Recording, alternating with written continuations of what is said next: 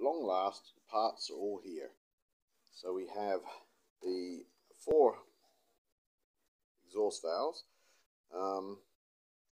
I ended up, out of desperation, after waiting for nearly 3 months for valves to come from the Flying Standard Motor Club in the UK, having these ones made.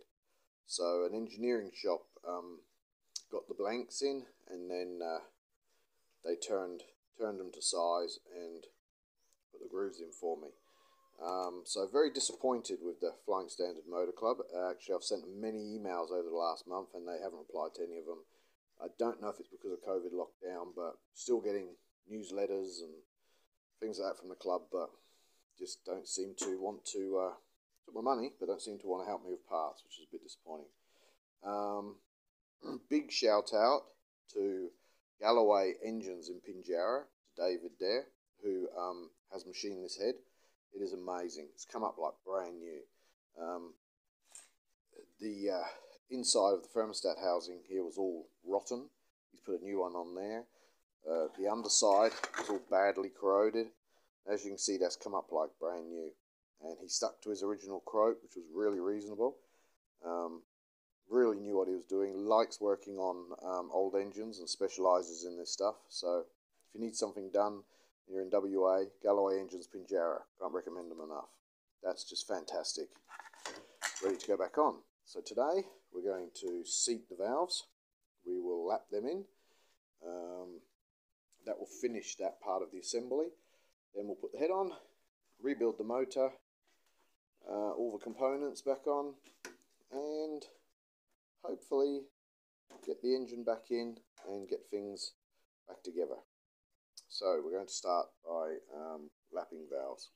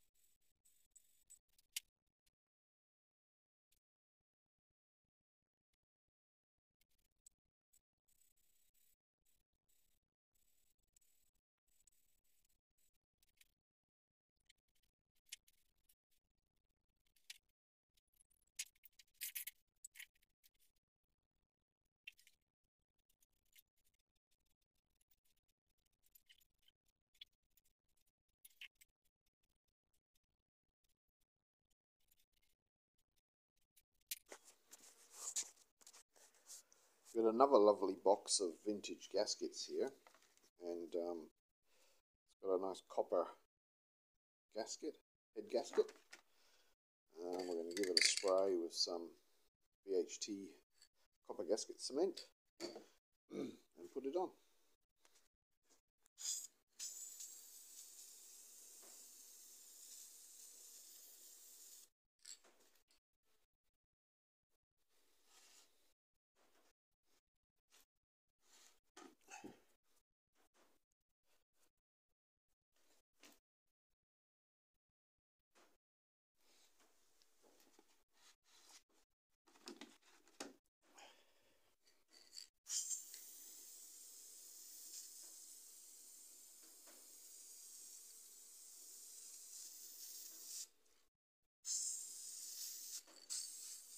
Okay, we'll let that tack up.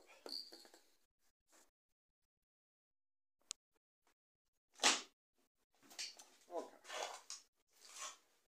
It's got nice and tacky, so we'll put the gasket on. It goes on one way.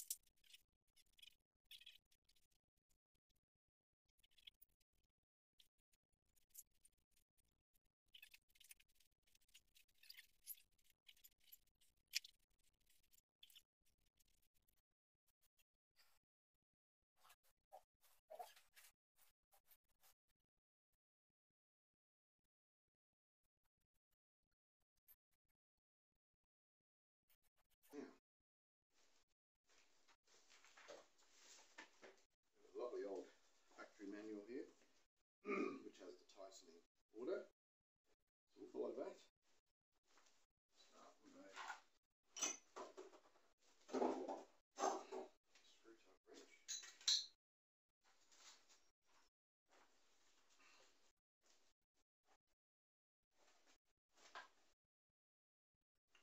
which one goes down first?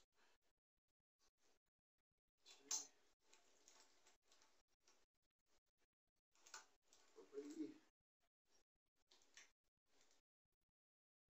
four,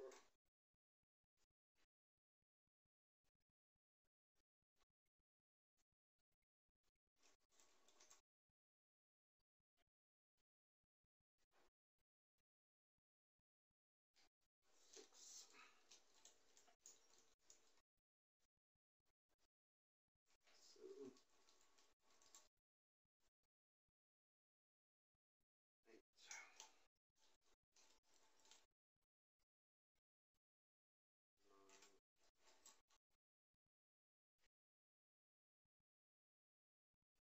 7, 8, 9, 10, 11, 12, and 13. Now switch the torque wrench. Torque setting. The manuals don't worry too much about torque settings, believe it or not. Apparently, up until World War II with standard engines, torque settings weren't a big deal. It was just you tighten it if you think it's right. This is a printout from Hepalite, and they recommend 90 to 100 foot-pounds. So we've got this set, about 95 foot-pounds, and we'll slowly start nipping them up.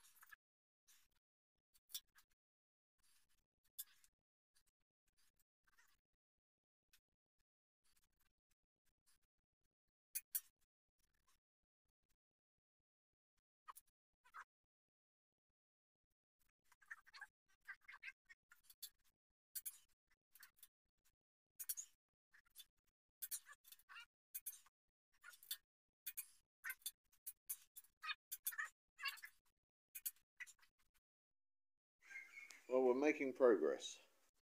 We've got the head on, the distributor, generator, thermostat housing, carburetor. Distributors had new points, condenser. These are new old stock copper core cables. The original fitting into the carburetor completely rotted away. So this is a kind of JB weld specially for fuel tanks and fuel systems. Then there's a brass thread, and I've just attached an airline nipple for now, which will work. So we are definitely making progress when you consider a few weeks ago this was a pile of rusty garbage. It's now looking pretty good. So next we've got the hydraulic pump to go on the front, the clutch, and then it's ready to go back in.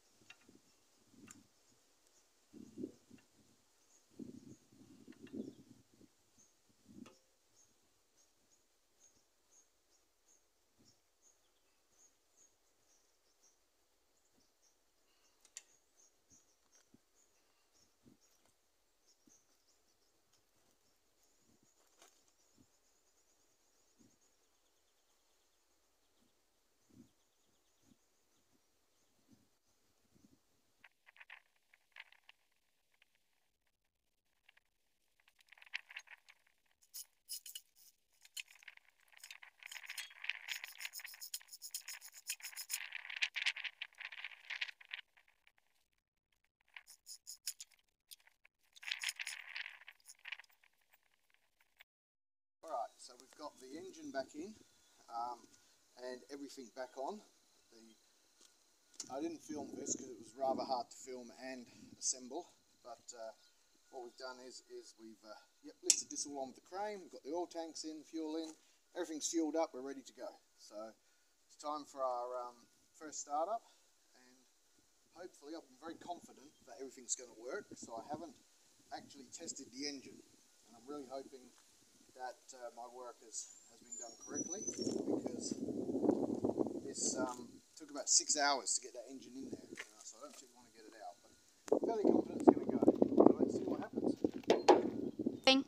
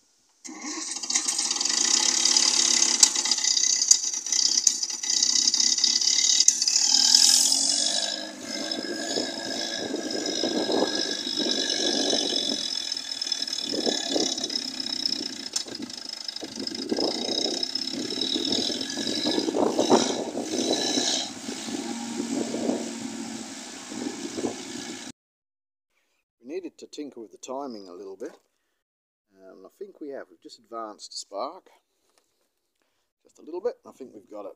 Let's see how we go. Help if I switched it on.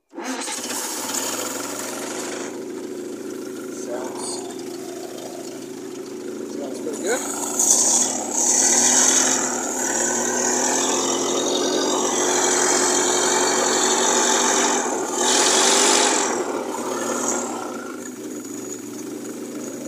Oil pressure.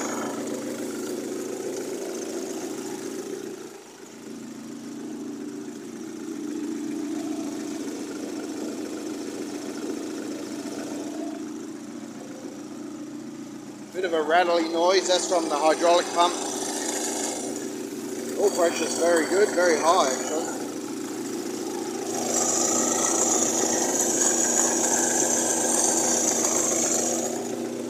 Good.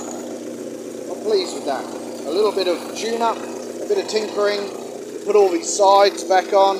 I've made new bonnet sides for it there. There they are, one of them over here on the Jeep. New Conveyancer bonnet sides, so we'll put those on.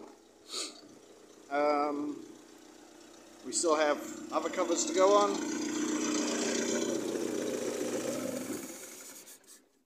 We're nearly there. One more day's work and I think she'll be finished.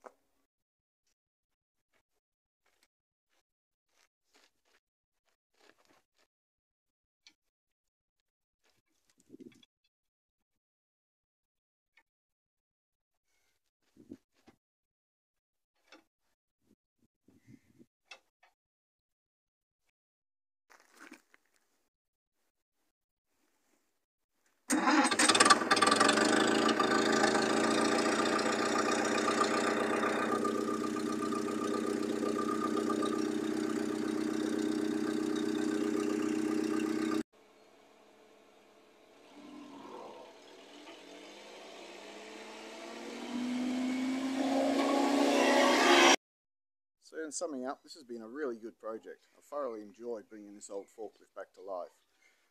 It's totally finished now, and it's a useful tool around my workshops, as well as a great piece of British motoring, or British engineering history, I should say. This little forklift is going to be great use around the workshop. With some reach jacks as safety supports, I now have a hoist for my Willys Jeep that I've built. If you haven't seen one of these little Struck Corp mini beeps before, check out my channel, because soon I'll be putting up a slideshow sort of video of the construction of this. I built this completely from nothing, just from the plans from Struck Corp, so it's not a kit. It's manufactured mostly from plyboard and rolled metal. So check that out. But now the forklift will come in useful for working underneath it, obviously as long as it's on safety supports. And also, the main reason I've got this machine in my workshops is I like to work on engines like this. This is a Commer TS3 engine, which is there's a blog of this running, a short clip of this running on my channel, so check it out. This is a 1957 two-stroke supercharged diesel engine built by Tilling Stevens for the Roots Group in the 1950s, and this is an early model. But these engines weigh about 600 kilos, and this forklift moves them around no trouble whatsoever. So, yep, check out the blog on the engine here, on the TS3. I also have a slideshow coming of the restoration of this engine. When I got it, it was a scrapyard, just junk. It's just a block. So I've rebuilt that. I love all the brass work on the forklift. All the original brass plates are still there. They're a little bit damaged, but I've cleaned them up best I can. So you've got the original electro-hydraulics manufacturer's plate, the serial numbers, the engine serial number on it, and then all the control levers have their own brass plates.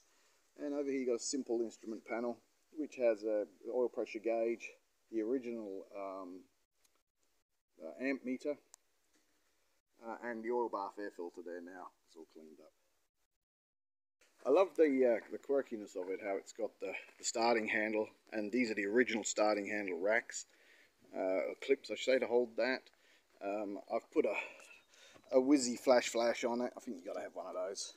Kids love that too. It also just adds to it. Other than that, the machine is original, totally. I love the big handbrake. All the brakes, everything's working. There was a few things I didn't film throughout the video, like the manufacturing of these side panels, which were pretty straightforward. They're just a piece of sheet steel cut out, and then some adhesive sort of signage gone on there. The Conveyancer font is the original font, the same as what's on the original logo. If you can see, it's a very hot, bright day here today, and because this machine is too big to fit in my workshop, most of the work to the actual machine has been done outside. I also added a fire extinguisher, being that the fuel system, and this is all original. I hope to do more projects like this. I love old English machinery and bringing it back to life. I'm very happy to have done this one, especially seeing as it is definitely one of the oldest British-made forklifts in existence. But the electro-hydraulic company manufactured the first forklifts in 1946, and this forklift is electro-hydraulics 1946. So it's a great piece of history, and it's great to have it. So I hope you've enjoyed it. Thank you for watching, and I'll see you later.